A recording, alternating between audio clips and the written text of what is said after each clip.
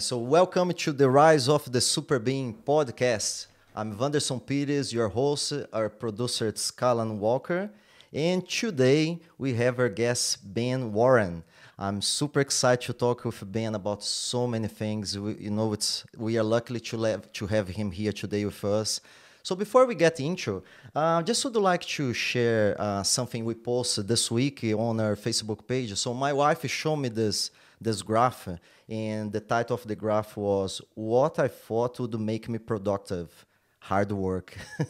So we shared that on our Facebook page. So if you'd like to check this graph, it's really interesting. It's so check it out in Combat Room Jiu-Jitsu. The artist was Liz and Molly. So it was really interesting to see was this graph. It's hard work and what actually hard work means. So it's a combination of, so you divide that circle in hard work, it's a small portion. Time off, it's another portion, right? Exercise, it's another portion of that. Healthy eating, it's another portion. And sleeping, another portion of that. So it's very important. I think we are now having more awareness to this idea of, so before hard work used to be just, work, no rest. And the amount of stress this has been creating all of us, it's massive. So to see the response of everybody online, not only on our Facebook page, but that after, I saw in other people's news feed as well, sharing that graph.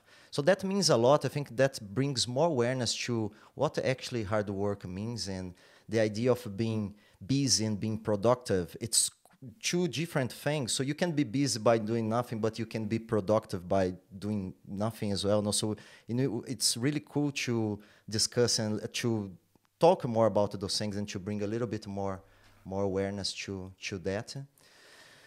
So yes, and this whole idea of hard work, healthy eating, it's a massive thing. So Ben, thank you so much for your time. Thanks for having me, man.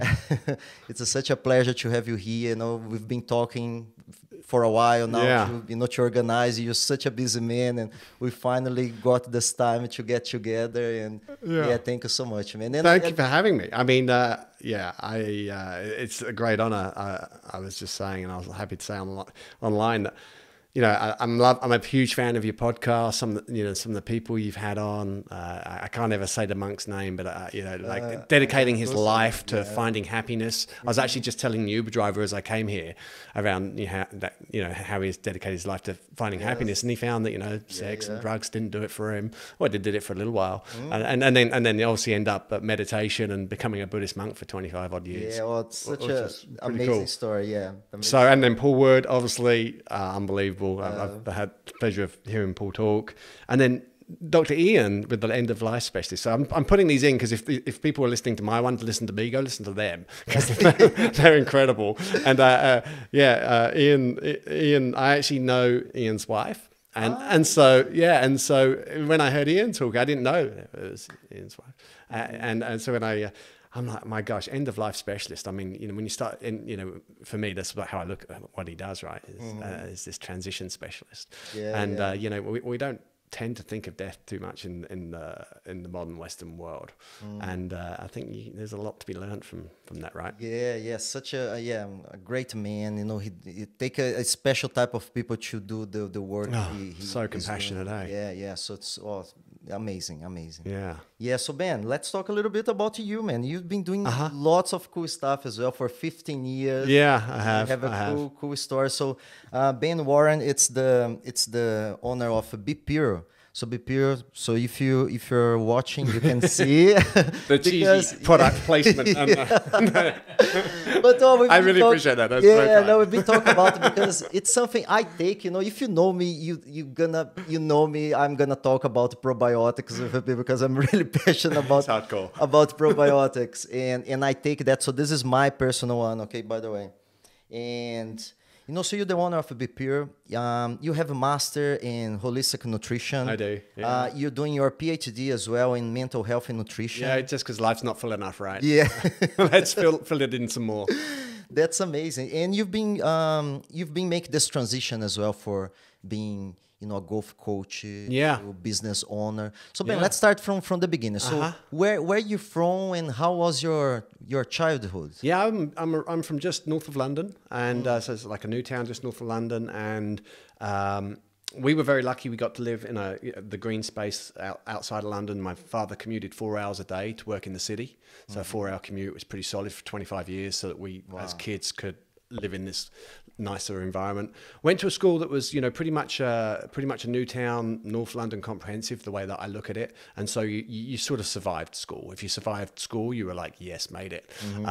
It wasn't like, so you played sport and you played soccer, football, that's all there was. That's the only. We couldn't even get a rugby team up, which I probably would have been okay at rugby given my build. But anyway, so so that was, and then so it was always sort of football, soccer obviously, and then I got a knee injury, and the doctor said I wasn't allowed to kick a football again. And then got in a really bad car wreck that just changed my life, and so I was kind of trapped under the car and put 3 fingers inside my skull and surrendered to God in that moment, and kind of left my body for a bit and got put back in my body.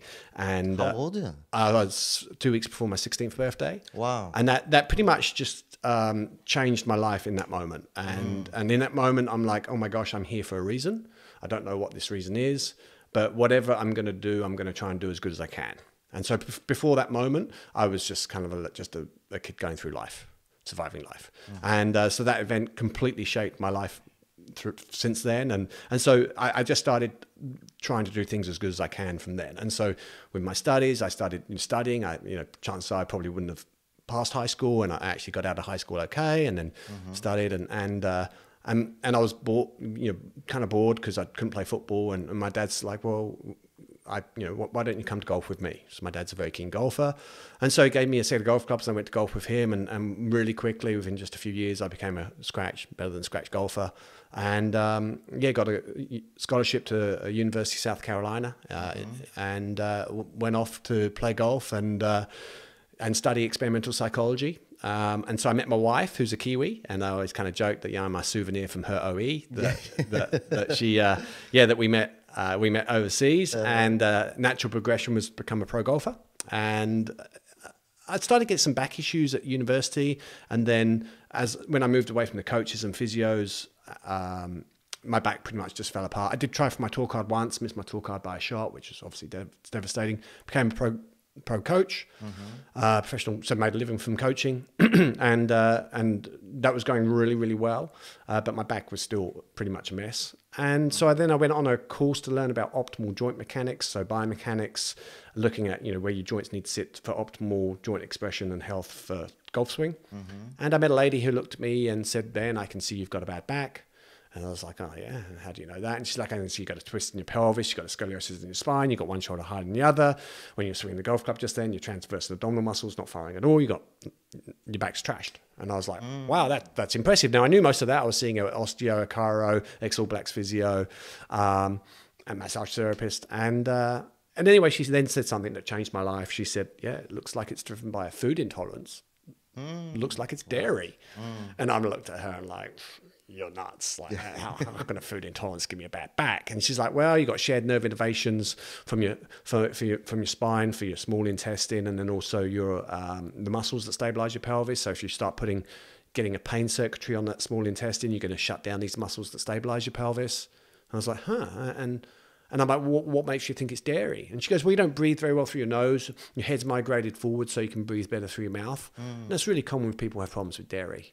And so I was still fairly skeptical, and I was like, well, surely there must be a test that I could take. And she's like, "Yeah, you need to do an IgA ELISA blood test, specialist test that has to go to America to see if your body's building immune molecules to the food you're eating." And so I was like, great, let's get one of them. Got one of them. A number of weeks later, it came back that I had a very severe immune response to whey protein, which is obviously a protein found in dairy.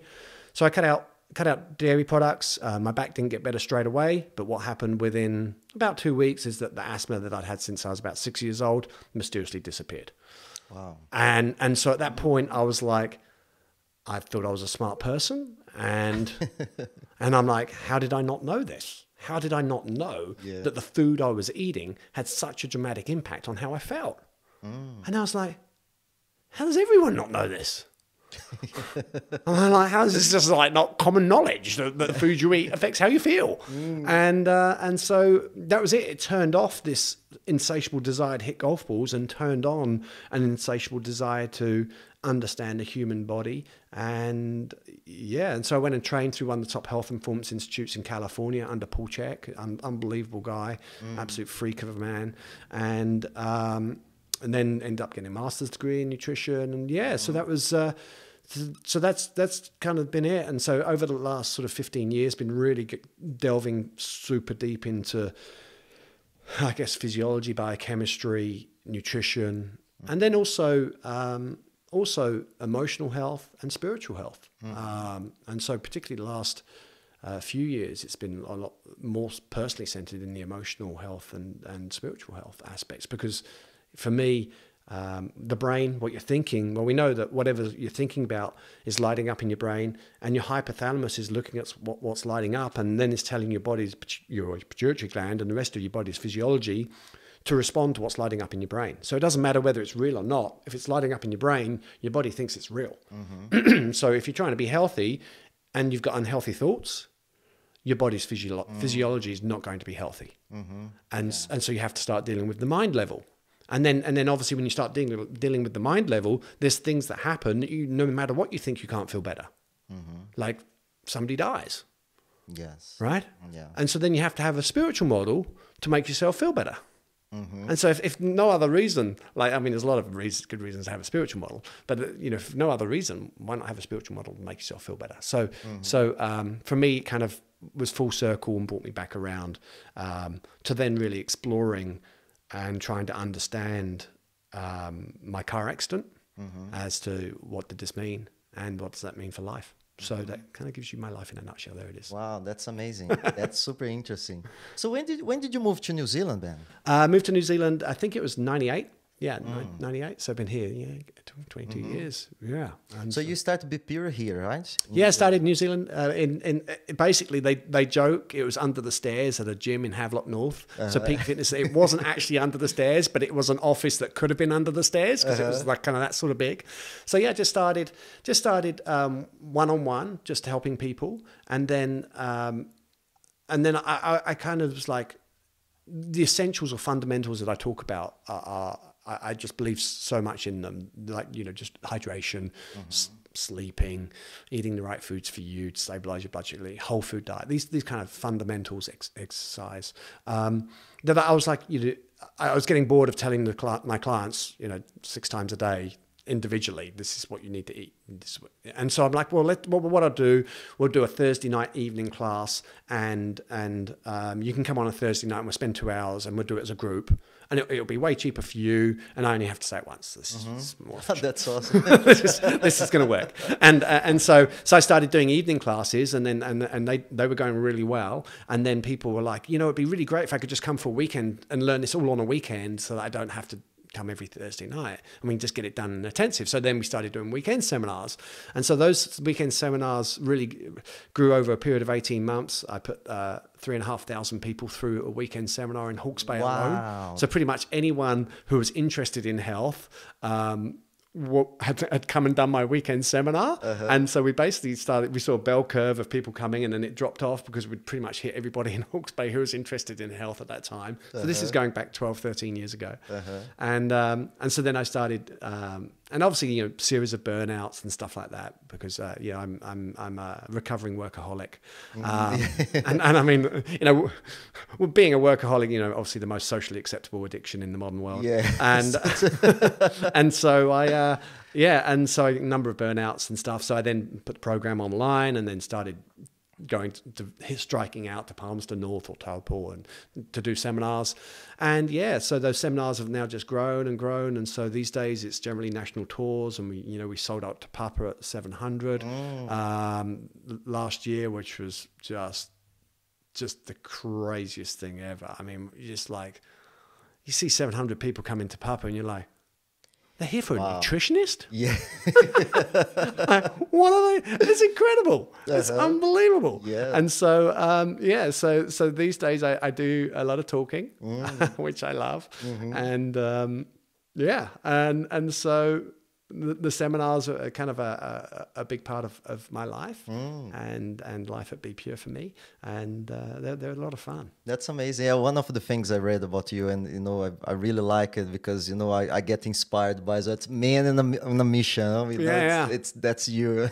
It really is, and I say it really is. It really has been. I'd like to think I'm changing now, and I'll come back to the analogy, the Facebook thing that you've got up at the moment, like work hard. So that was me. Like, so for me, for many years, I used to just whip myself. Like, come on, go. And I've been a big practicer of mindfulness and awareness for a long time. And so I used to use the mindfulness though to see where I was weak so I could then work harder. Right. Which just gave me an excuse to whip myself more. And then, and I was working with an incredible psychologist, Anna Fries, and she was like, Ben, if you had a really good racehorse, would you just keep whipping it? And I'm like, no. But I'm like, I don't know any other way. And she's like, well, really you got to do is you got to see what the racehorse needs. And you got to stop and listen and feel and see what the racehorse, and then give the racehorse what it needs. I love that. Super powerful. To get to the next level. Yeah, and so then, so then I was like, so rather than like pushing emotions down or denying myself or these things that we do to be successful, I started looking at, why do I actually want to do it? Look inside and start connecting in and having self-compassion for these things. And then you actually start then seeing what you actually need to be successful. And then you can give yourself what you need as opposed to whipping yourself. So what I learned through that process is that mindfulness is obviously really important, but self-compassion. Yes. You need equal amounts of self-compassion, because otherwise you just become super aware, and then you just, can I swear? You just beat the shit. Yeah, you can. You just beat the shit out of yourself more because you've got more fuel, because you're more aware. And so you actually then, so I for many years, for about 10 years, I had a lot of awareness, but not a lot of self-compassion. And so I whipped myself pretty hard, which I sit back now and it's like, wow, I've got an incredible company and we've done a lot. But there's a cost to that always, of course, and it's a double-edged sword. So I'm just putting that out there as like the work hard thing, and obviously there's these other aspects. So the sleeping, the eating, the healthy diet, these aspects will make the boat go faster. Yeah, because amazing. I saw your transformation. I watched this week your TED talk. Yeah, super interesting. I love when you show it's a sad thing, but I think it's a really good way to bring awareness to us about the increasement of obesity. Sure. And it's shocking, to see that. And you show a picture of yourself as well. And when you was dealing with the inflammatory injuries, So can you explain? So what's the inflammatory injury and how your body was dealing with that? I was inflamed, and most people are inflamed, and they're inflamed for a lot of reasons. Oh my gosh, they're inflamed. We've got the perfect storm at the moment in the modern world that's driving inflammation, and obviously. Nutrition is my hammer, so that's what I use to kind of swat these things down. So, but yeah, our diet in the modern world is just so pro-inflammatory. Whether that's from the amount of sugars we're eating, whether that's from the amount of processed grains and gluten that we're eating, whether that's from the excess omega-6 fatty acids that we're eating that drive inflammation, not enough omega-3 fatty acids to control inflammation, whether that's from not enough of the mineral and vitamin cofactors we need to control some of these biochemical processes within our body. So we're pretty much in the perfect storm of inflammation, and we see that obviously inflammation, for some of your listeners, they've heard the word, but it's really collateral damage by your immune system. How do you know if you've got it? Well, if you've got achy joints, you've got increased inflammation. If you've got mental health issues, like depression is an inflammatory disease. That's super interesting. Yeah, so people don't even think about feeling a bit depressed and or a bit blue, and I mean, don't get me wrong, that's a natural part of life, but my goal is to improve people's experience of life. That's why I started BePure, and that's why I do what I do, is how do we improve people's experience of life. And so some of these fundamental aspects controlling inflammation. If you're not sleeping enough, you're going to be more inflamed. Okay. Yeah. If you're exercising wrong for you, you're going to be more inflamed. If you've got increased stress levels, you're going to be more inflamed. And so it's like, you know, these fundamental things. If you're not recovering enough between your exercise, you're going to be inflamed. Yeah. And so it's about having, you know, these base fundamentals in place. These essentials for me, I call them essentials. Yeah. So in the moment in the modern world, unfortunately, for many of us, and it's challenging, you know, like it's, you know, don't get me wrong, I'm not perfect. I'm not perfect. I'm not perfect. I am actually been working very hard on being less perfect. Yes. Because perfect is just whipping yourself more, which doesn't get you there. Yes. You've got to actually stop and I'm go, in the same boat. What do I need? Yes. Yes. So true. So Ben, so you mentioned sugar, you know, being one of the biggest cause. You know, what else? What other type of foods? Yeah. I mean, really, we're looking at the three main ones are obviously going to be anything that's got a lot of processed sugar in it. So sugar, you start feeding the unfriendly bacteria in the gut. They release a molecule of their metabolism called lipopolysaccharide, which breaks the junctions in the gut. So then our body starts losing differentiation between kind of what's you and what's not you, essentially. So you get an elevated immune response from there. So let me say that in a perhaps clearer way, is that your immune system will start tagging the food you're eating as an invader. And so then you get an increased inflammatory immune response to that. And so then the immune system talks to the whole body.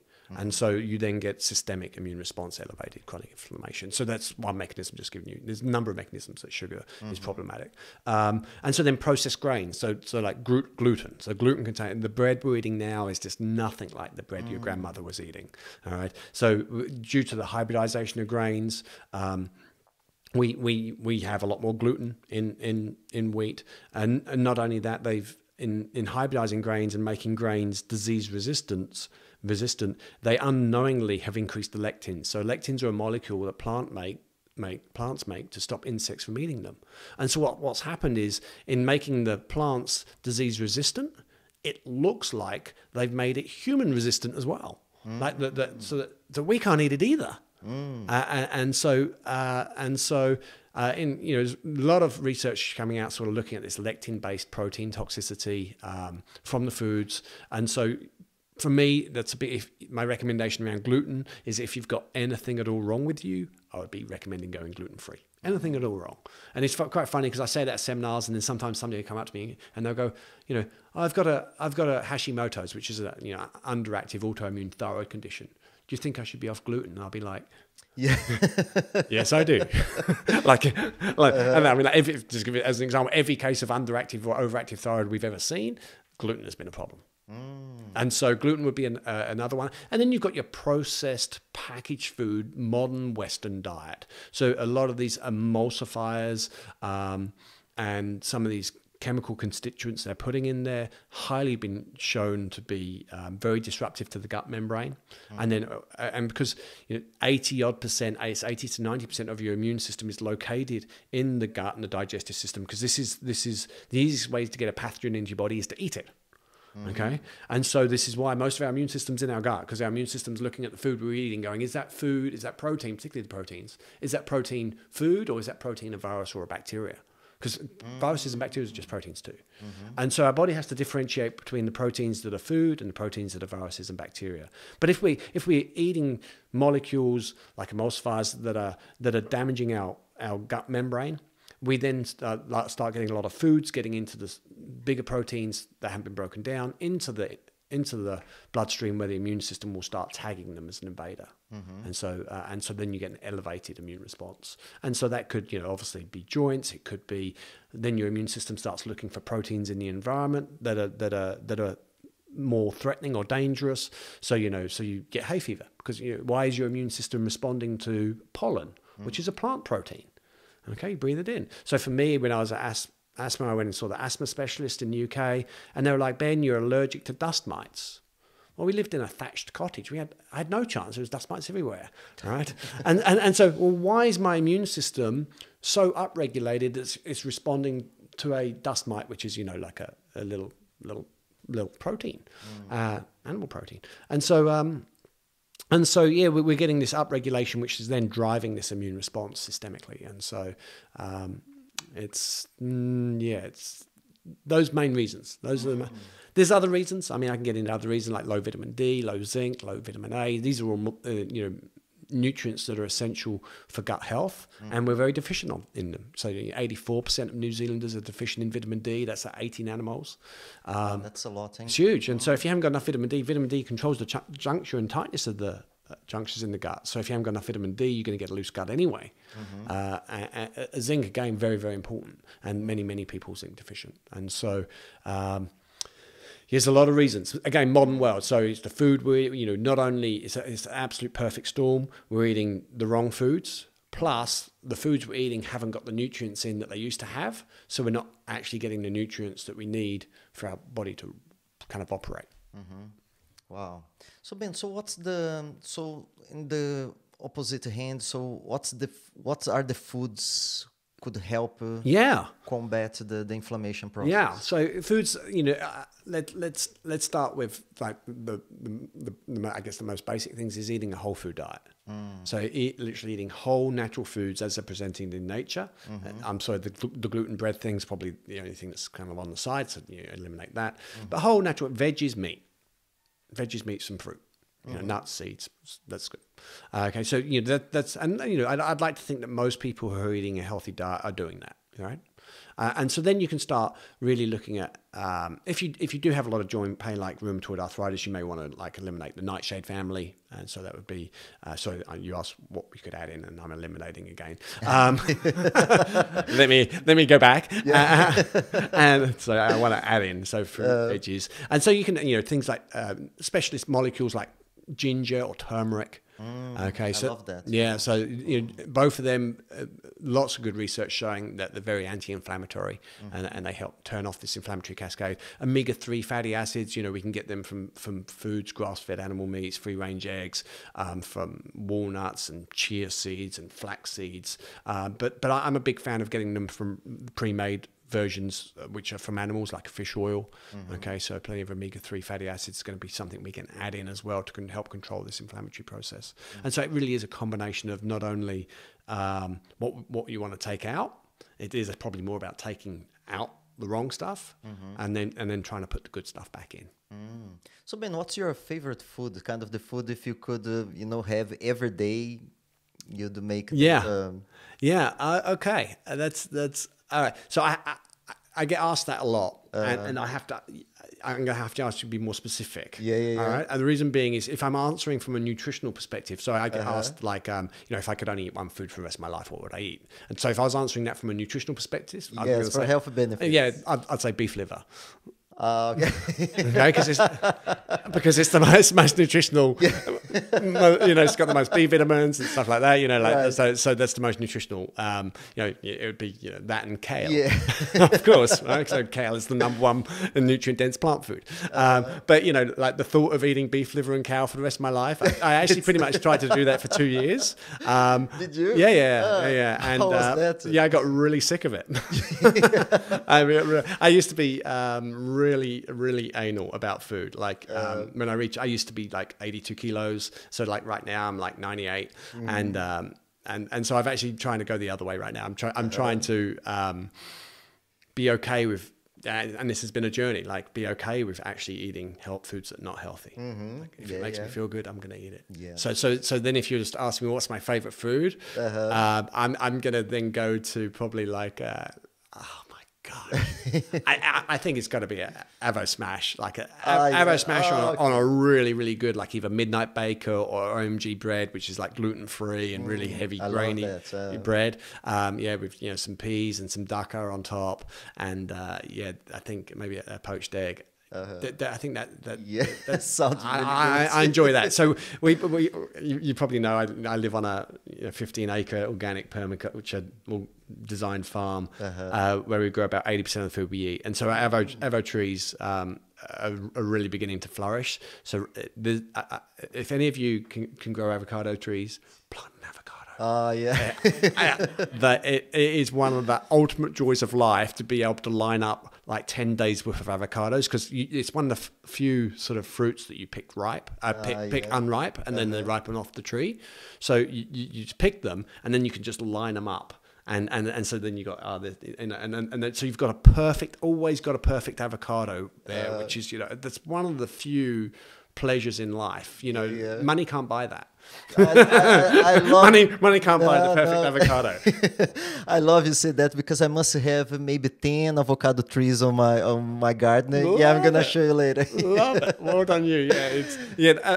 Wow, you're growing avocado down here. Is it because you're close to the water? I would have thought you would get frosts that would knock them, because frost hits them. It needs a little bit more, special attention. But I'm getting there. I'm learning about. That's sensational, man. Yeah. But I'm gonna show you. What else do you grow on your farm? Okay, what else do we grow? So, oh my gosh, pretty much. Because 80%, man, it's huge. A really good number. Huge. So all your pip fruit, stone fruit. So all your apples, full range of apples from early, mid to late season, all the way from cookers. I've got a Monty Surprise, which I'm very proud of. Monty Surprise is the apple pectin in Monty Surprise. Massive research going on for its anti-cancer properties. So a lot of anti-cancer properties of apple pectins. So the Monty Surprise is the apple pectin is particularly special. So it's a big cooker.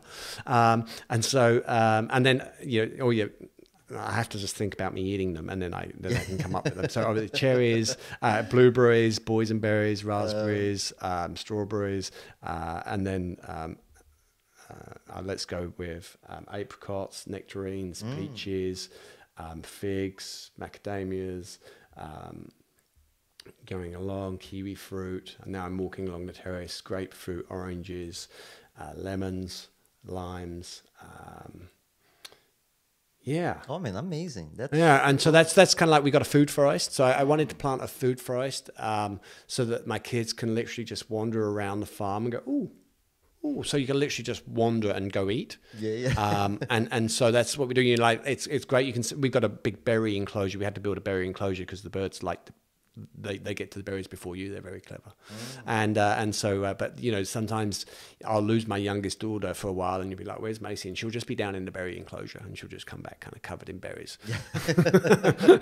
Or you go picking berries. You go pick berries, and we have a little basket each that we fill the berries. She has no berries in her basket. We've been there an hour. My basket's like overfull because she's just been eating them. So that one for the basket, one for me. And so that's really special. And so then we've got massive veggie gardens. So we've got 1, 2, 3, 4 main veggie gardens. We dug up the lawn when we got there and put veggie garden in, obviously herbs, all that stuff.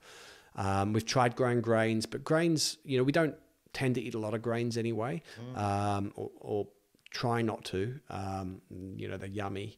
We all know that. But I try not to eat too many of them. They just make me fat really fast. And but we have grown some quinoa and stuff like that. But at the moment we don't do any grains or anything like that. So so potatoes, and then all your veggies. Yeah. That's amazing. So Ben, I'm gonna make a statement here. I'd like you to comment about it. Sure. So the major disease, the major problems we have starts on our gut, right? Yeah. And I'd like you to talk about the difference. So what's prebiotic and probiotic, so people can educate more about it. You're absolutely right, Ransom. Like the gut is one of the keys to health. And so many people have got gut problems today in the modern world because of the foods we're eating. And so prebiotics and probiotics are both very beneficial. So I'll start with probiotic first, if that's okay. So probiotic is a bacteria that has been shown to have a known benefit for the human health. All right, so these are beneficial bacteria. So probiotics. There are foods that are natural food sources of probiotics. So yogurt, Lactobacillus acidophilus. Fermented foods, any kind of fermented foods like sauerkraut can be, fantastic source of probiotics. And these probiotics may not actually get through the stomach; they may get killed. But even dead beneficial bacteria has been shown to have a beneficial effect. Right? That's interesting. Yeah, so some people get hung up like, oh, they're not going to work, but even the dead beneficial bacteria has been shown to have an effect. And then prebiotics are the foods that feed the beneficial bacteria. Okay, so the standout performers in these are going to be the legumes, your beans, beans and lentils. They're and then garlic and onion. But there's a big list like nectarines are also a prebiotic. And so basically you're eating a whole food diet. So it's not only about having the right beneficial bacteria there, but it's then about feeding them. And so you can actually change your microbiome quite quickly depending on when you change your diet. So if you can change your diet, you actually change your microbiome. And so the microbiome, we're looking at 80 to 90% of your serotonin being produced in the gut. That's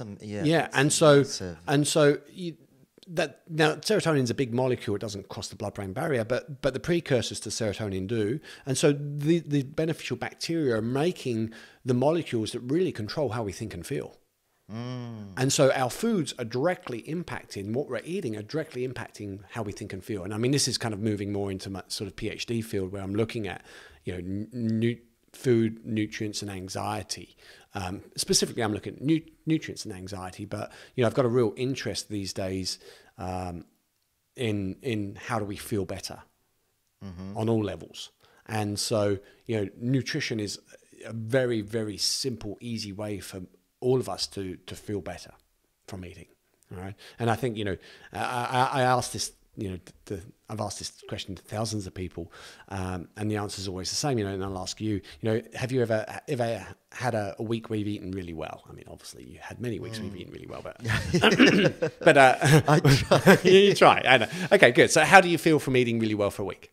How do you feel? Amazing. Feel good. Yeah. Amazing. Have you ever had a day where you've eaten like shit? Yeah. It's okay. Good. How did you feel? Yeah, pretty bad. Pretty bad. Yeah. And that's I love it because it's simple as that. Well, that's exactly what the research says. There's a lot of good research around whole food diets, Mediterranean diets, and impact on mood, impact on suicide, impact on these things. And we know that the better people eat, the better they feel. The worse they eat, the trouble is, the challenge is that we're hardwired to hunt and destroy sugar, salt, and fat. And we're hardwired for survival for those three. Yeah. Okay. Sugar, because sugar is generally found with nutrients in nature. Okay. So the sweeter a peach, the more nutrients we have. Salt as an electrolyte, very, very essential. White gold. Before it was a commodity, very, very important. Okay. And then fat for calories. So we're chemically hardwired for survival for sugar, salt, and fat. Okay. When we actually eat sugar, salt, and fat, it releases dopamine, our feel-good reward neurotransmitter. And so we're actually, but in the modern world, it's really easy to get enough sugar, salt, and fat, right? And the food manufacturers, they probably don't know the biochemistry behind that, but they just know that, hey, you put sugar, salt, and fat in it, people are going to like it. They're going to buy it. You only got to, Friday night, you only got to drive downtown and drive past, fast food restaurants, and people are queuing up for that dopamine hit. They're queuing up to feel good, and then you go down the bars and they're queuing up to feel good in other ways. And so so true. and so we're working against and which is fine, because for me, I guess part of empowering people around nutrition and feeling good is just understanding that, and that's okay. And sometimes you feel like shit and want to go eat a burger. That's fine too.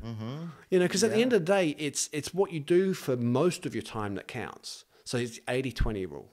So I got a thing. I got a thing that I think moderation is the next extreme diet. Because I'm going plant-based. No, I'm going keto. I'm going to trump you. I'm going to go carnivore.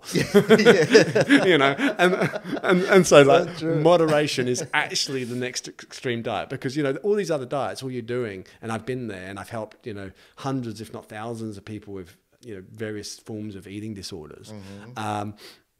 Is that all you're doing is whipping yourself? Like it's just another form of self-punishment, really. And so you got to really just ask the question: what do I really want? And I mean, obviously, what we really want is to love yourself, which is much easier said than done. Yeah. And so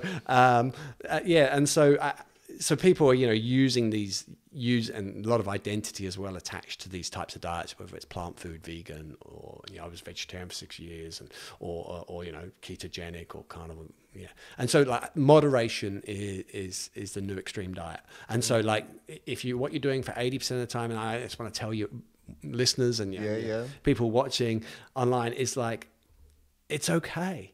It's okay. You're doing well. Life's not easy. Yeah. Doing well. Go easy on yourself. Yeah. Try and eat mostly whole foods. And if you do trip over and a croissant lands in your mouth, that's okay too. Yeah. That's awesome. I'm just gonna get a little observation on what you said. Why do you think it's so hard for us to love ourselves? Oh my gosh. What's missing on this process? That's a great question. What's missing in the process? Why is it hard for us to love ourselves?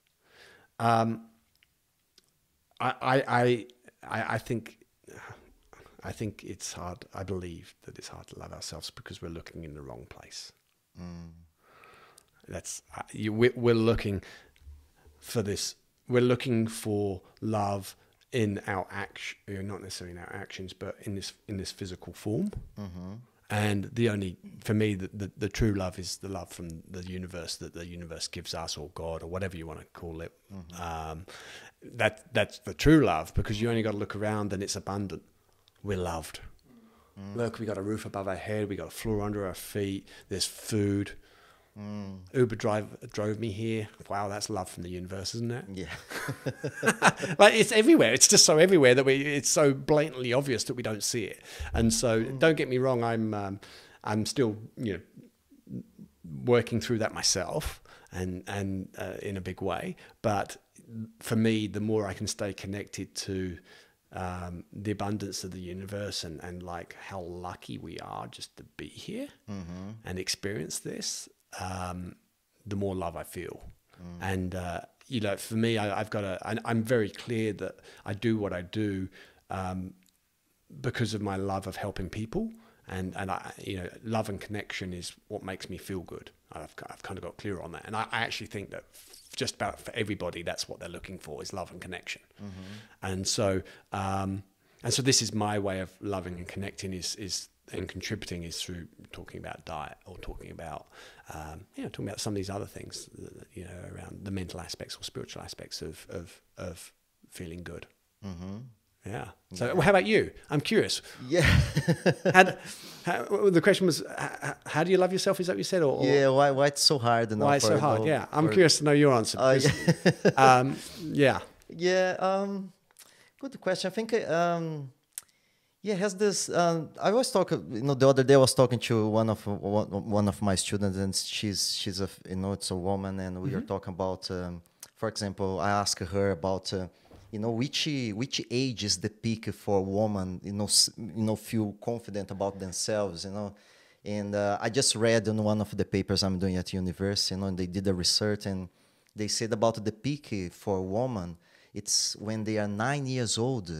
And after that, it's just, it's downhill with the self. Gosh. Yeah, exactly. And I was shocked with that. That's so sad. Yeah. And why why this reason, right?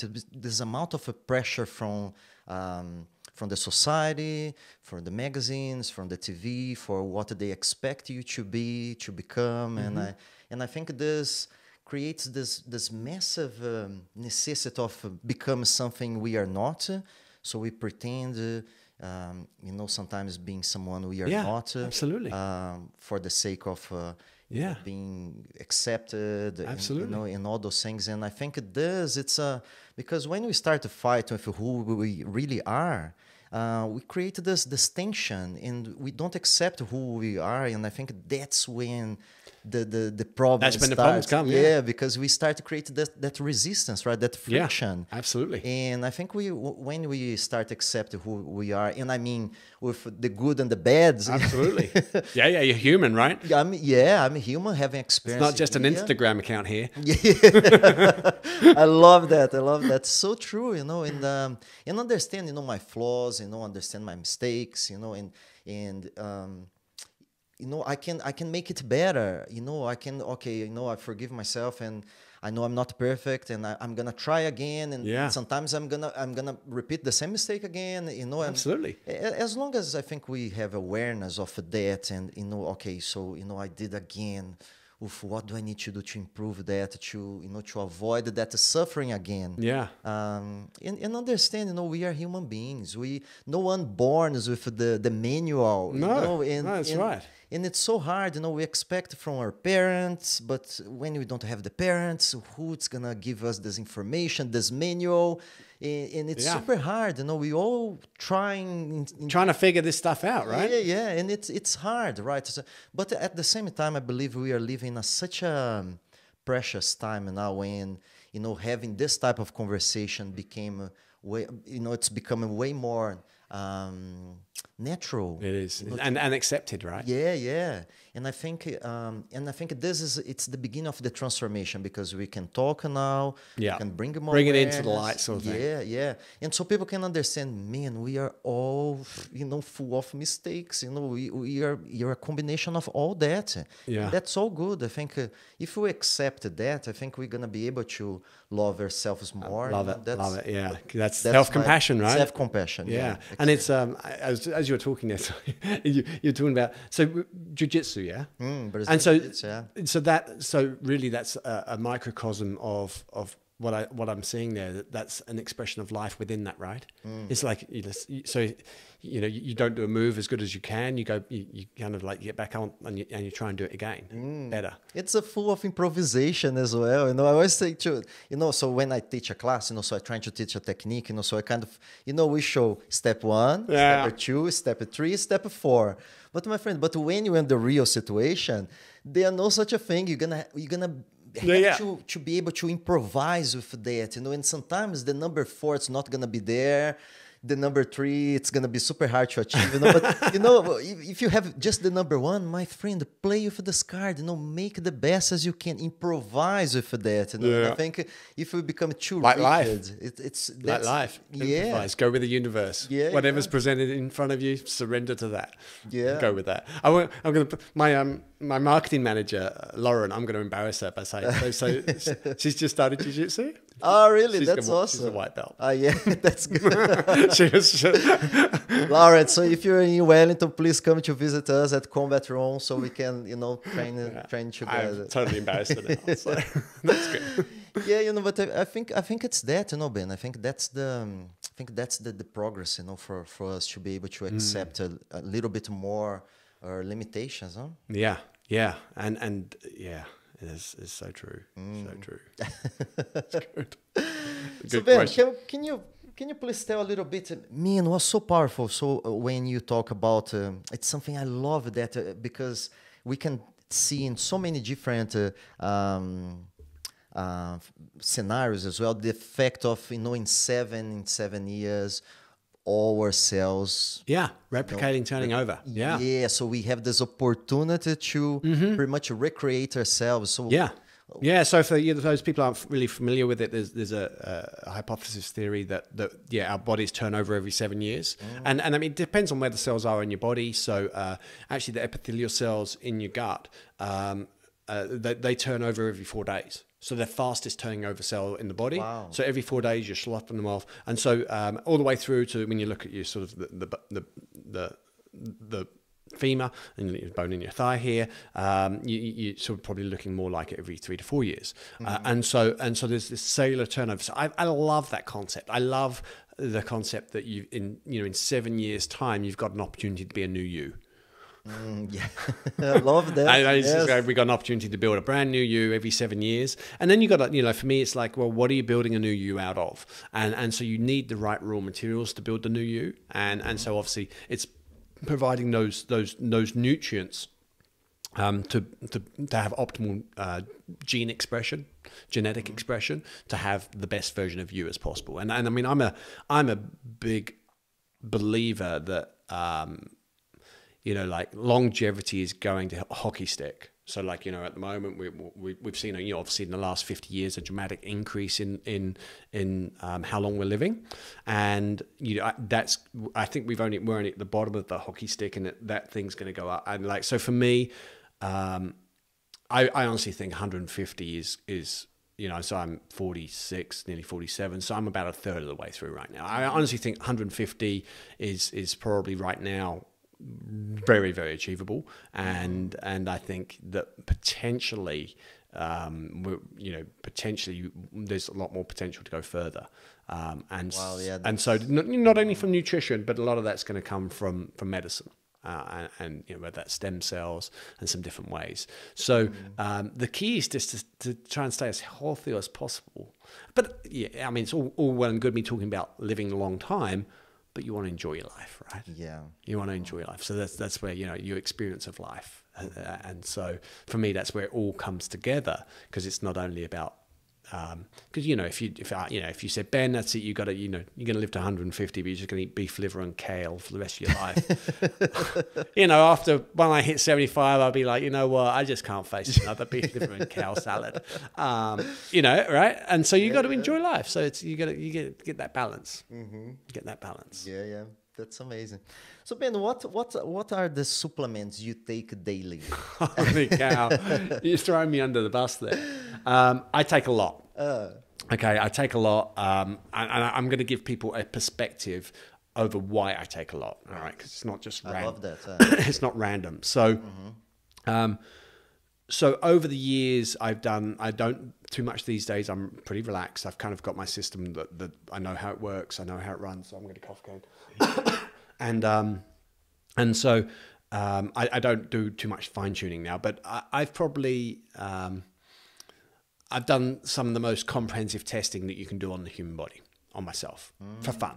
I don't fish, so you know that's my hobby. That has been my hobby in the past, and so for example, I've had my urine and analyzed to the degree that they're looking at over 200 metabolites in my urine. And then from those metabolites, you can see how efficient your biochemical pathways are working.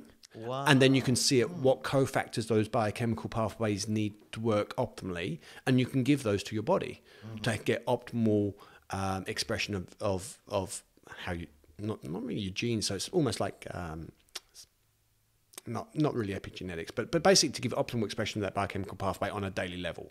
So I've kind of done that testing. I've done the most advanced kind of hormone testing that you can do. I've had my full genome mapped and tested. I've done some of the most advanced biome and microbiome testing that you can do, and regular. So and obviously blood work as well. And so what I take is based on all of that. So it's based on my genetics, it's based on the expression of my genes, it's based on having optimal expression of my biochemical pathways. So I take a lot of supplements. So I probably take maybe like 70 capsules a day. Wow. And so I'm close to that. Are you? Yeah. And so I have them down in my bag actually. I put them in put them in pill holders, because otherwise it's a problem. And so I take a lot of BePure 1.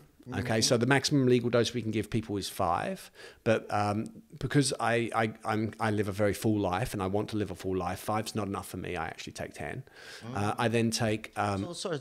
What's inside of the BePure 1? BePure 1's a multivitamin and a mineral supplement, so it's got all the nutrients theoretically that we need in one bottle. Right. And when that's a big statement theoretically. I mean, obviously, let me back up there. Minerals and vitamins. Okay. So it's kind of like got all the things we know about that are essential that we need.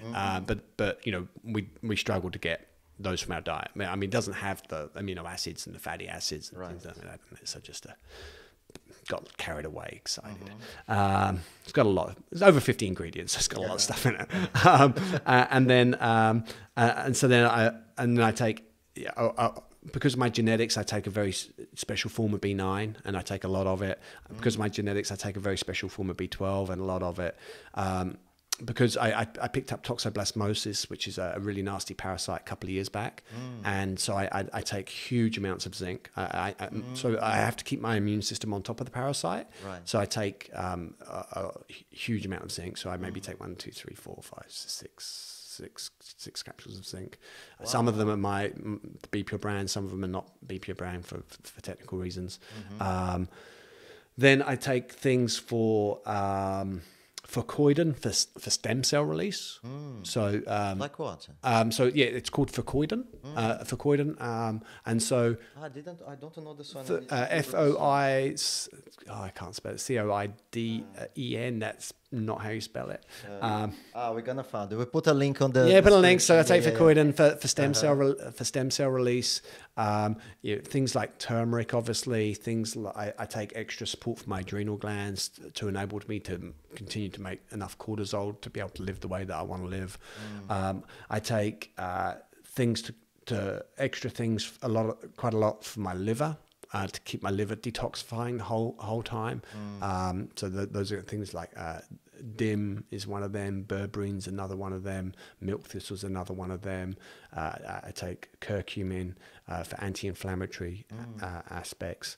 A lot of fish oil. I take a lot of fish oil. So BePure 3, which I think, did I see you have BePure 3 downstairs, the fish oil? Yeah. So I take 4 capsules of that a day. I do take as well. Yeah, nice. Which is, that's equivalent to, if you went and bought a regular fish oil, that would be the equivalent to like 60. Yeah, it's kind of like you're getting up there, 20, 30 capsules of regular fish oil a day.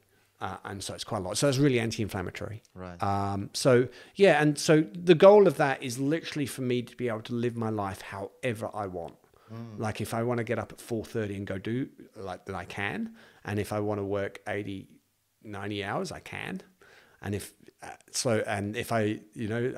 I want to go for a safari surf for 5 hours, I can.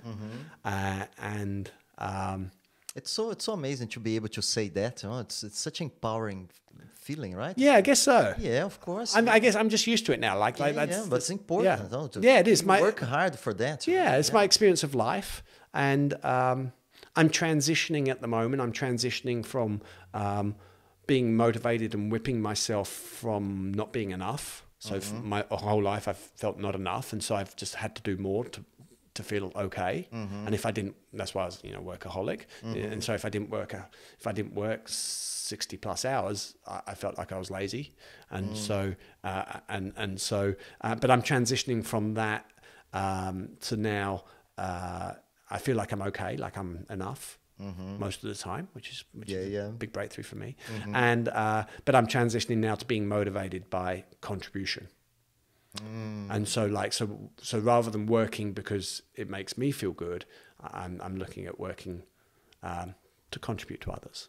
And so I'm still in that transition period. So it's kind of like so I don't know why I'm telling you that, but anyway. Yeah, but that's amazing, because I think that's the beginning of any transformation, to have knowledge and more awareness of what do you eat and in this whole process. It's so important. It's the beginning of the transformation. Right? It is, and I'll say to people that I've been on this a long time. I'm type A, I'm anal, I'm on probably a number of spectrums of mental health, like we all are. Yeah, of course. And so please, they don't have to be like that. All right, it's fine to be you. Yeah. And you don't have to eat perfectly, and you don't have to take a lot of supplements. I mean, what I recommend is just, eat a whole food diet, eat right to stabilize your blood sugar levels. And then I'd recommend to everybody they take a high quality multivitamin as best they can afford, and a high quality fish oil best they can afford. Okay, that's awesome. That's for most people. If they just did that, their experience of life would dramatically improve. Wow! And the research actually shows that. The research actually shows around mental health that taking a high quality multivitamin dramatically improves mental health. That's so interesting. So Ben, it's so interesting to hear as well. From outside, see you achieving constantly, a man in a mission, doing so many things. And how's that possible? Your mind keep telling you you're not good enough.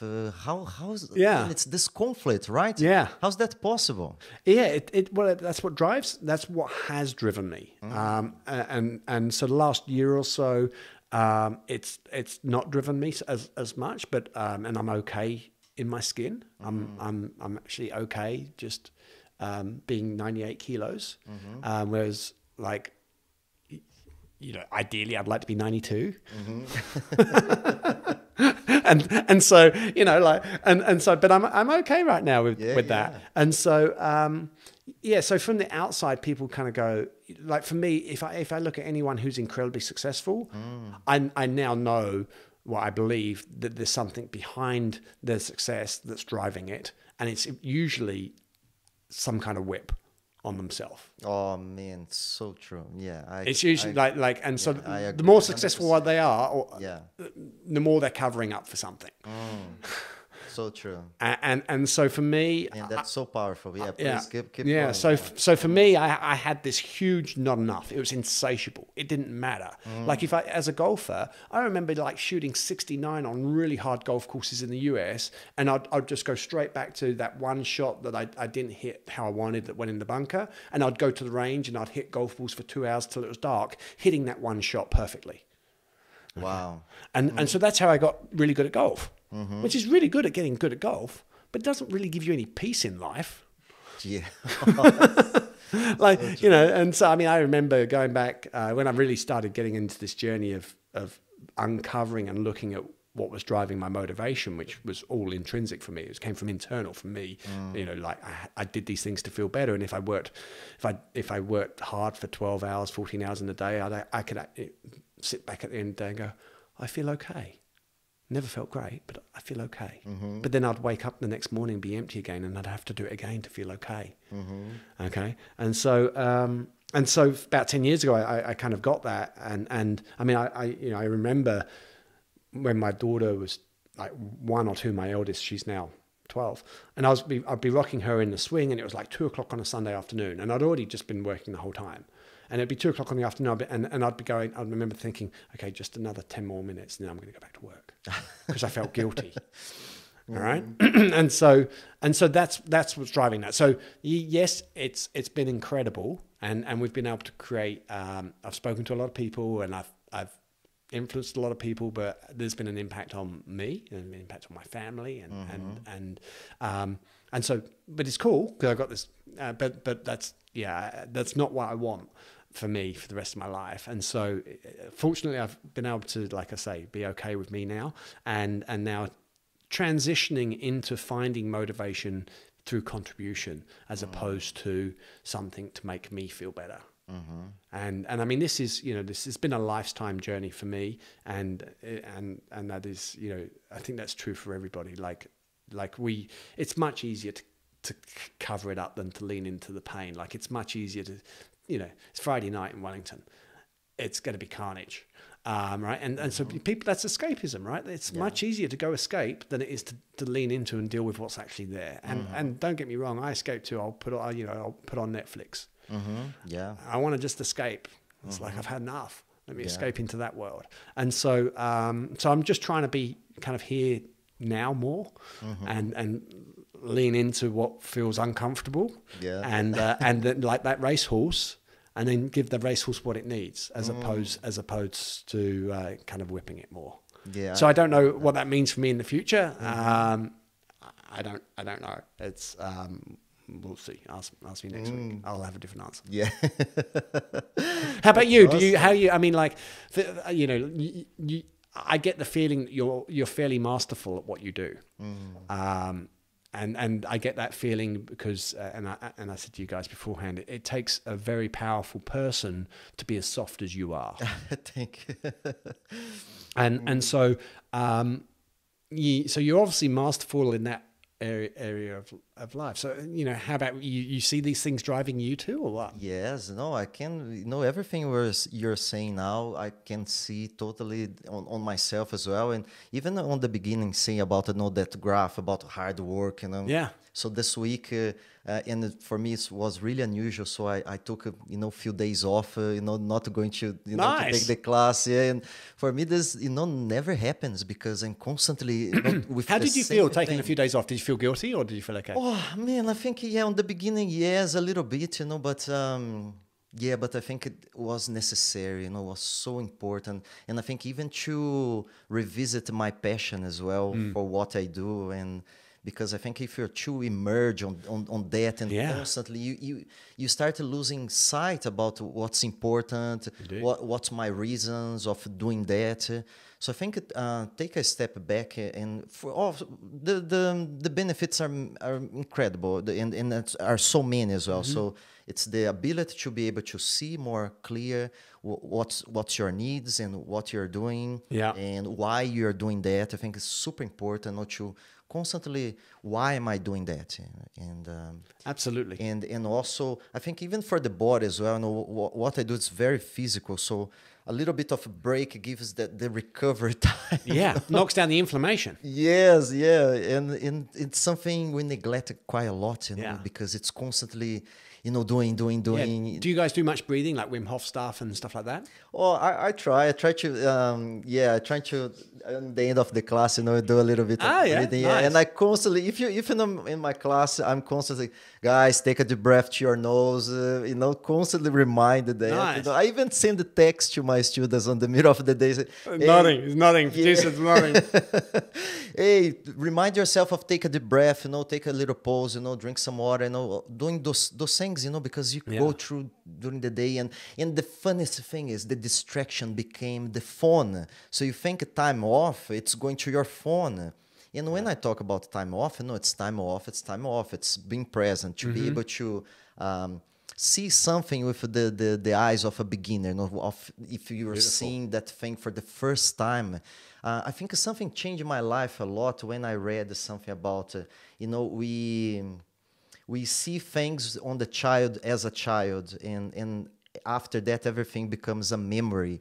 So so we see things with that curiosity when we are child, and after we forget about that, and everything else become just a memory of that. And why not we can create those things right now, and by being present.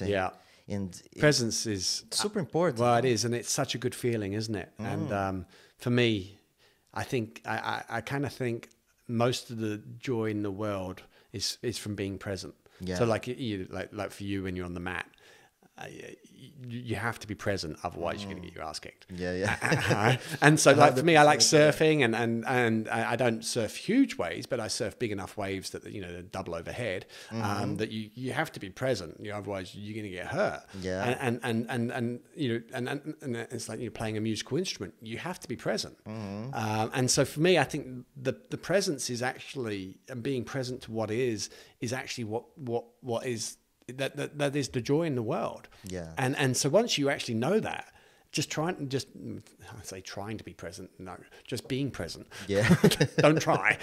Just being present, it actually brings a lot more joy. And the interesting thing about that, it dramatically decreases your stress. And so we know that most of our stress comes from mental emotional stress, comes from either being in the past or being in the future. And so by being more present, it actually decreases your stress, which decreases your physiological load on your body, which makes you healthier. Even research is showing as well, if you're happy, your brain operates 31%, I think, in a better. I just saw some research around happiness and inflammation, and it controls the immune system.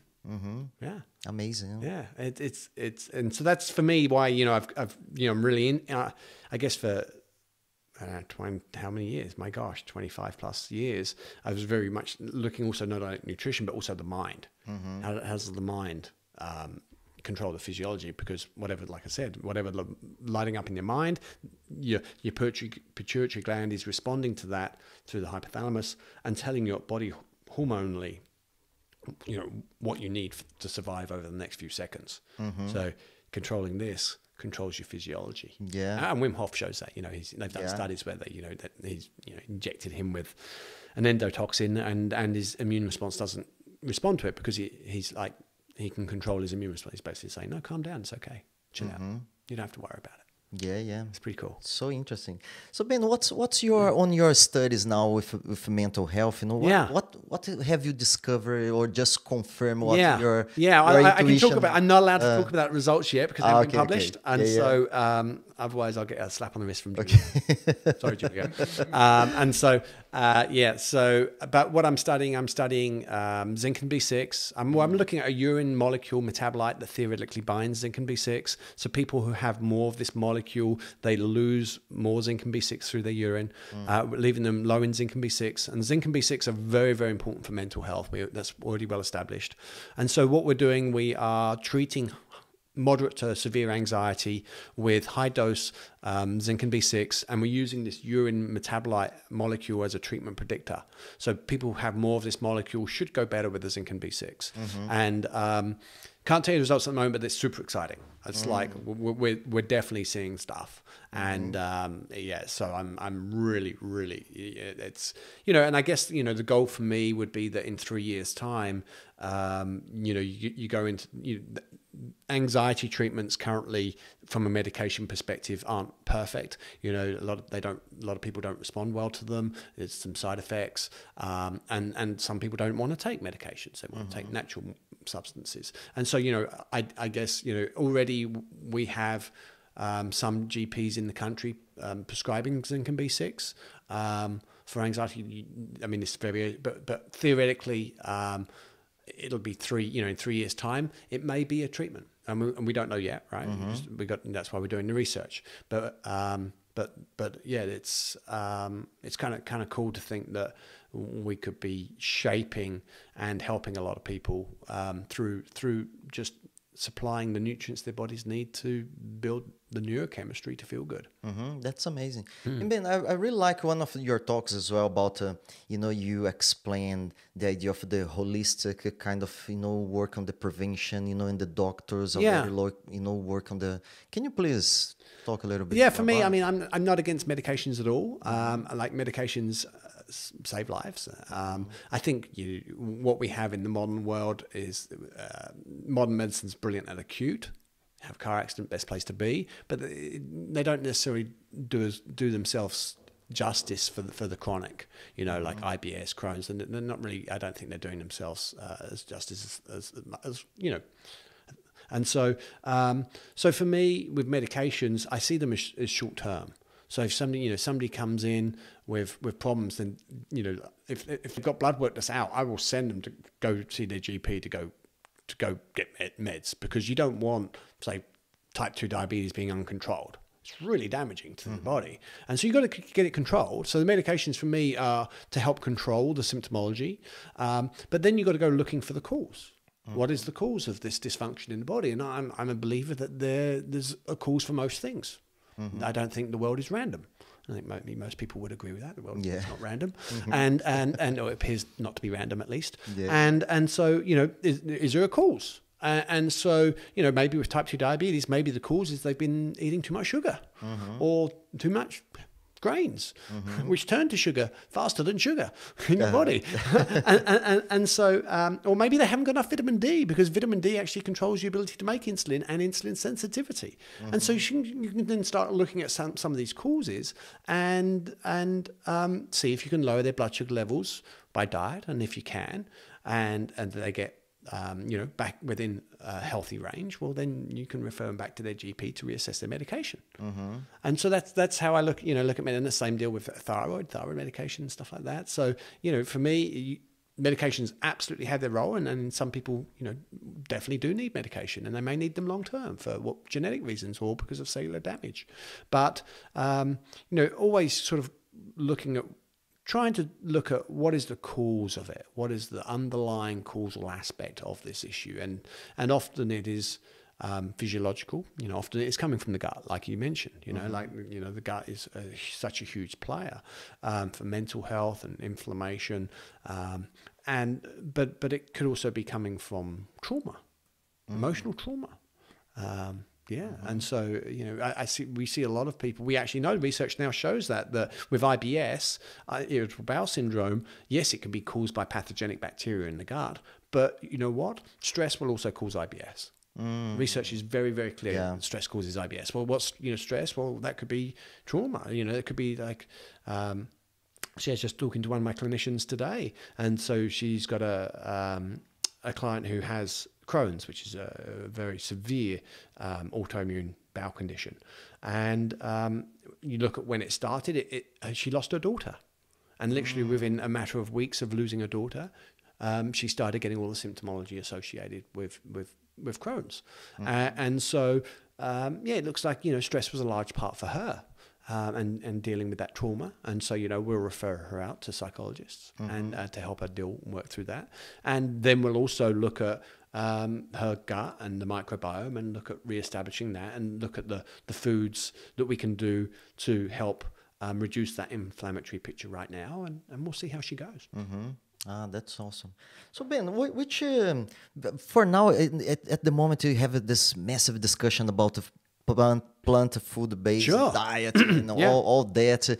What's your views on that, and what type of supplements do you recommend for someone who is going for this plant-based diet? Because they're gonna miss some things, absolutely, right? Absolutely, yeah. So whenever you cut anything out of your diet, even if you're eating a really good diet, you're still not going to get everything you need.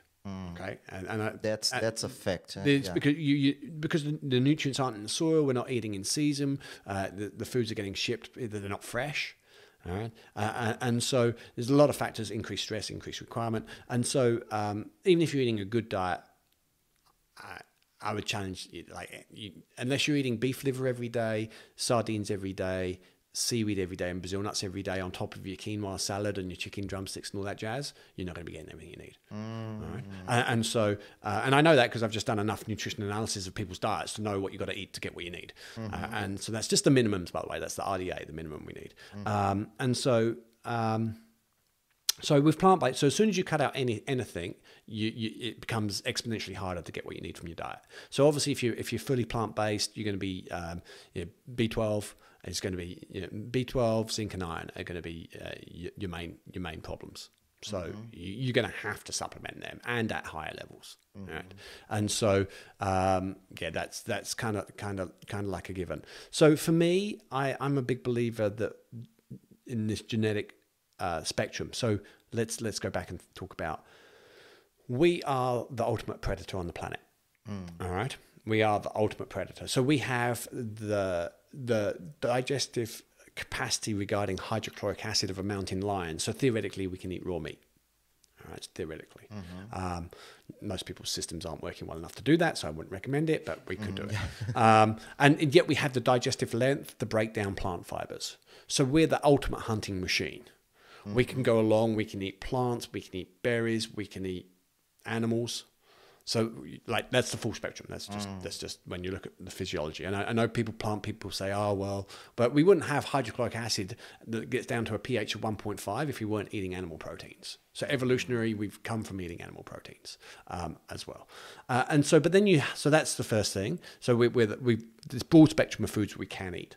And then you look at your genetics, where do you come from? So we know that, say, like the Inuit, we're getting 80% of their calories from fats and proteins. They're eating seals and whales, primarily fat, seals and whales. Very, very healthy on their native culture. Some tribes of Native American Indians were getting 80% of their calories from buffalo, red meat. Okay, because they were just following the buffalo around, and that's what they lived off, the buffalo. They were nomadic up and down through the Midwest of the US. And again, very, very healthy. So these people genetically, after doing that for hundreds of years, if not thousands of years, their epigenetic expression is now that they go really well on fats and proteins. So these are people who go really well on a ketogenic diet. All right. So I did a study 12 years ago, 12 years ago, where we took a group of 28 Maori who genetically are fairly high fat, high protein diet traditionally. So I did my master's thesis on Maori diet. And what we were able to show, that we're able to reverse the parameters of type 2 diabetes in 10 weeks using diet alone by moving them back to their evolutionary diet. Okay. It's not rocket science. We took away 4 liters of Coke a day and gave them some boil up, and their health improved. Wow, that's crazy, isn't it? Who would have thought? And so anyway, and then on the other end of the continuum, you've got vegetarian type cultures where like Asian cultures where they have a lot of rice and white rice. And yet when they eat white rice, their microbiome is adapted to that white rice. Their genetics have adapted to that white rice, that they don't get high blood sugar levels from eating white rice. In fact, when they eat white rice, their blood sugar levels are stable and they feel full for a long time. Whereas genetically, if you give me white rice, my blood sugar levels are going to spike at 8.5, and I'm going to be starving an hour later after eating $20 worth of sushi. Because my blood sugar levels have gone up. I've got high blood sugar levels are dangerous, so your body releases insulin to drive that sugar into your cells. Okay, so then if I'm not exercising, it gets driven into fat cells. I then get low blood sugar levels. I'm tired and hungry, and so I go eat. And so so it's about stabilizing blood sugar levels. So I have no problem with people being plant-based. I would love to be able to eat plant-based. It would be easy. It's much easier. Just chuck some things in a blender, smoothie, drink that, and then 4 hours later do that again. Wow, how easy would it be to eat? The trouble is, when I do that, my blood sugar levels go up. They then crash. I'm starving, hungry. I'm grumpy. I put on body fat. A colleague of mine who owns a company that's one of the largest supplement manufacturers in Australasia for practitioners, he was doing a sort of a juicing detox. And after a week, he called me. He's like, I've been juicing detox for a week, but I've put on 2 kilos. What's going on? And I'm like, well, you're having too many carbs. So interesting. It's just unstable blood sugar levels. You're like going like this the whole time. We want stable blood. So for me, I go much better on animal proteins. I go much, and so don't get me wrong, I love carbs. But if I eat carbs, I only got to smell a muffin and I put on weight. I'm very carbohydrate sensitive, and that's most likely genetic and microbiome related. Okay, so I'm from Northern European, and so it should go well on fish and these kind of foods. So for me, it's about helping people eat the right foods for them. So how do you do that? What's that look like? Well, you eat whole natural foods that make you stay full the longest. So interesting. Listen to your body. So if you have porridge and you're full to 1 o'clock, great, eat porridge for breakfast. My wife, she's on the carbohydrate side. She goes really well on carbs. She can eat porridge for breakfast and she's full to 1 o'clock. I can have a mixing bowl of porridge at 7:30, and by 9 o'clock I am starving. I'm starving. My body just goes, and I'm hungry. Yeah. and so it's for me, it's about eating the right foods. And then it's also, if you're looking at sports, I definitely think there's some pathways like mTOR pathway, where there's these cellular signaling for rebuilding that are dependent on specific levels of amino acids, proteins. And so it may be difficult to trigger these just from plant proteins. So if you're really trying to get that fast recovery, muscle growth, rebuilding response within the body from a physiological aspect, it may be difficult to do that from just plant proteins. However, I'm a huge fan of hemp and hemp protein. Hemp protein's coming down dramatically in price, and so it's going to become easier to get this right balance through having plant proteins going forward. So yeah, I think it's wonderful that everyone's looking at all of this. So I'm not a vegan or vegetarian. I actually I should eat high levels of fat and protein, but I haven't been, and hence I'm 6 kilos heavier than I want to be. Fair enough. yeah, but that's fine. That's life, and that's okay. So Ben, any crazy diet and the kind of you heard of, you said, holy, this is getting too, because eating it's very emotional, for most of us, and so there's one really, really crazy diet that when you stop and think about it, it's mind blowing. Which one? It's called the Western diet. Okay. Honestly, seriously, stop and think about this. Like it's so under our nose that we don't even see it, and it's so common that we just think it's normal. But like we've got a breakfast aisle in the supermarket. Stop and think about that for a second. A breakfast aisle. Who was ever eating that for breakfast? Other than the rolled oats, you come around the corner, bottom left. The rest of the aisle didn't exist. It's chemical nutrition. Yeah. I mean, it's not that bad. It's not as it's not. But that's essentially what it is. It's, you know, some of it is chemical nutrition. And so honestly, that is the most extreme, crazy diet. So like for me, that's just nuts. It's just nuts. I love that. Yeah. I mean, people talk about, you know, extreme diets of just eating potatoes. Well, at least they're eating a vegetable. Yeah, and so like for me, the craziest, most extreme diet is the Western diet. I love that. Yeah, I mean that's awesome. So Ben, if you could come back, you know, from when you're 16 years old when you had the accident, Sure. you could give advice to yourself. Wow. What advice would you give to yourself back then? Wow. Holy. I would probably just go to India. I'd say go to India. Yeah. Why is that? Because it's very. I think as you get older, it's challenging to start discovering aspects of yourself as you get older, like a midlife crisis. Right. Okay. Yeah. And you start discovering and questioning meaning in life and these kind of questions. And I think if you could get that done when you're 16, 17, 18, your life then would be so much more powerful. Yeah. Okay. If you could actually get to know yourself at 18, know who you are and be okay with that, then I think whatever you did with your life from then would be beautiful, and it would be an expression of contribution. And so for me, I guess I feel I'm getting to that point in my life now, and I just wish I'd got there like 20 something or, you know, whatever, nearly 30 years ago. So I would have, and I say go to India. I've never even been to India, so I don't know what's in India. But people, you know, it's something they say go to India, right? Yeah. And, you know, so what I'm talking about is you know, you got to try and find yourself, and whatever tool that is, and you know, maybe, you know, obviously this path that I have led has led me to me, and so I'm thankful for that. But geez, it would have been nice if I didn't have to wait 28 years for it. And so yeah, it would have been like, go find yourself, which, you know, what does that mean?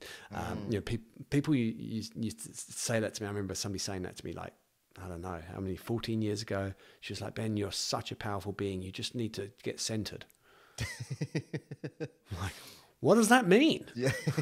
How can I not be centered? But now I get it. I actually get it. Like I actually get it. I was like, I was over there with other people worrying about what other people were thinking. I was over there doing stuff because of other people, like you said. I wasn't here just standing in my space going, well, this is me, and you know. And, you know, I have fruit juice sometimes. Yeah. Ice blocks. Yeah. I'm a clinical nutritionist who eats fruit juice. Yeah. And the croissant. Yeah. Me too. I love that. So, Ben, three most influential books. I know this is such a hard question, but... Yeah, it is. It is. I can only do them kind of like based on now, if that's that's okay. So the first one would be Michael Singer, The Surrender Experiment, and so for me that's really helped me over the last year in my life. So just to the premise of that is just to surrender to what is. Surrender to what the universe is bringing, and go with that. And it's been a challenging time for me in my life the last year, because we've had a capital raise. We've incredibly successful capital raise where we've raised a couple of $1 million for the business to take us to the next level. We've got sort of 300 customers / shareholders now who I want to have the company be successful for. So there's a lot of pressure, and so, you know, just being okay with that is and so surrendering to that's how it is fine, and so that's been useful. Silence of the Heart by Robert Adams. So Silence of the Heart is a book that it's a spiritual text by an American guy, and he. Yeah, I couldn't tell a story. Please. Yeah, of course. Yeah. So Robert Adams was he was an American guy, and when he was a kid, up to the age of about 6, he used to have a vision of this little bearded guy talk gibberish to him, sit on the end of his bed and talk gibberish to him. since he was 6 years old, up to the age of 6, and he'd just sit there and just talk gibberish to him. And then he disappeared as he got older. And then when he was like 15 or 16, he was doing a maths exam at school, and he spontaneously became enlightened. So he literally got up and left the math exam, and enlightened. What does that mean? I don't know. That's beyond my mind. And so he went to. He decided he wanted to go to India. Hence why I said to go to India. And so he actually saw Paramahansa Yogananda, who wrote Autobiography of a Yogi, so very famous yogi, and he was like, "I'm not your master. You need to keep going." And anyway, he kept going, and he ended up at Arankula. And I hope I'm getting this story right. But don't let the truth get in the way of a good story, they say. And so anyway, he's in Arankula, and there's a market there, and he looks down a side street, and there's this little guy who, when he was 6 years old, used to sit at the end of bed and talk to him. And it turns out to be Sri Rama, I can't say his name, Sri Rama Maharshi. And he goes, "I've been waiting for you." Wow. And so it was his guru, and so he stayed with him the last 2 years of his life. And so Robert Adams is this American guy, and so he wrote a book called Silence of the Heart, which is really just some of his teachings. And so for about 10 years, I read that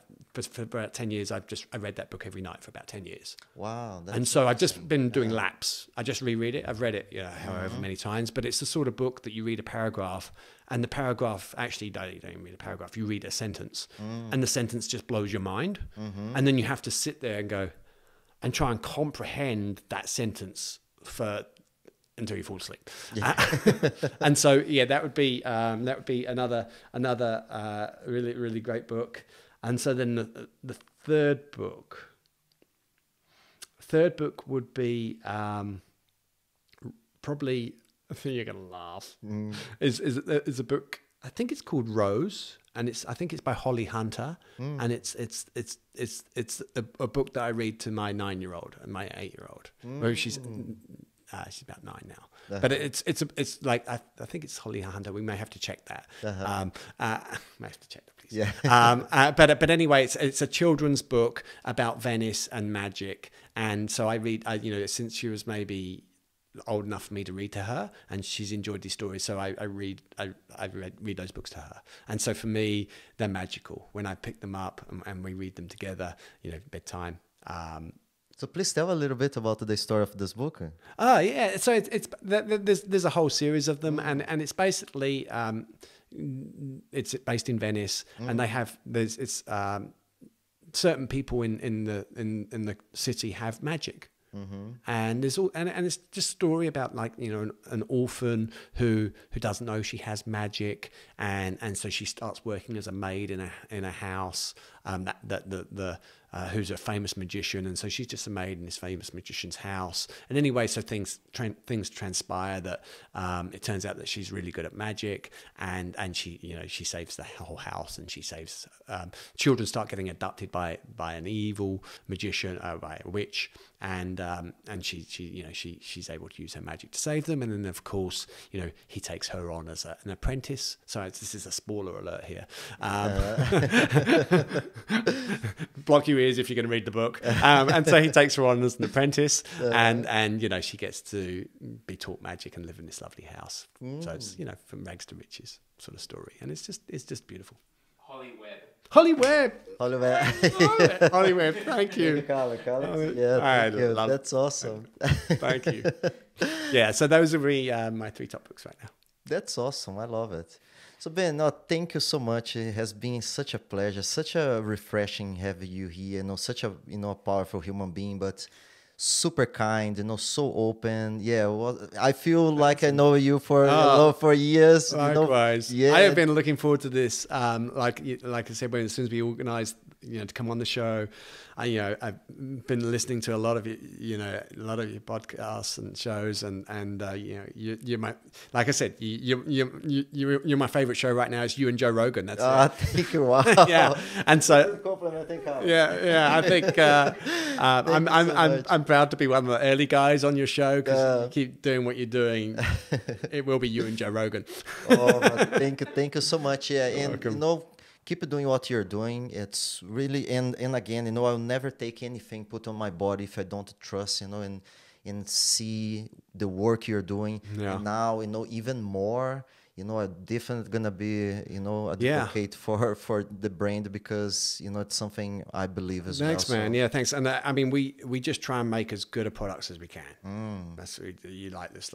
Like for me, these are products that I want to take. I just want to make as good a products as we possibly can. And so that's the premise we come from. Yeah. And so, yeah, thanks for having me on, and it's been a real honor and pleasure. And thanks for coming. So thanks, Colin. Yeah. Thank you so much, Ben. All the best.